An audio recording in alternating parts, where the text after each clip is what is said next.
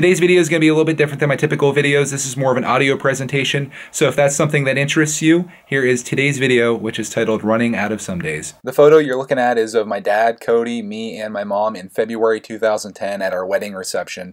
And my parents weren't too much for photos, so I was really happy Coty's mom got this picture of us together. But what I didn't realize until years later was that this would become our last family photo. The end began exactly 2 years ago today on October 7th, 2014. I was at work when I got a call from my mom telling me that my dad hadn't been feeling well for a few days, so he went to the emergency room.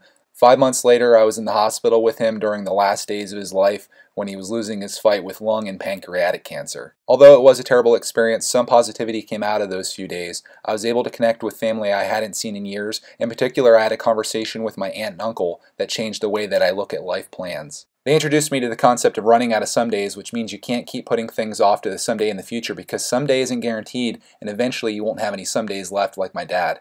Their example is putting off buying a motorcycle to go on rides together, so using this concept they finally did it, and they couldn't be happier. And it was their story combined with the circumstances at that time that really struck a chord with me. From that point on, I decided I was going to keep reminding myself that I was running out of some days and live my life accordingly. And I'm sharing this story with you because maybe like me, my aunt, my uncle, and like most other people out there that think death is far away, you're putting your goals and dreams off to the future. But the reality is you may be planning for a future that doesn't include you. So remember, within reason, do what you want to do today. Don't do anything that'll negatively affect your health or well-being of you or your loved ones. But if there's something that you really want or have been putting off, make it happen. Because in the end, no matter who you are, you're running out of some days.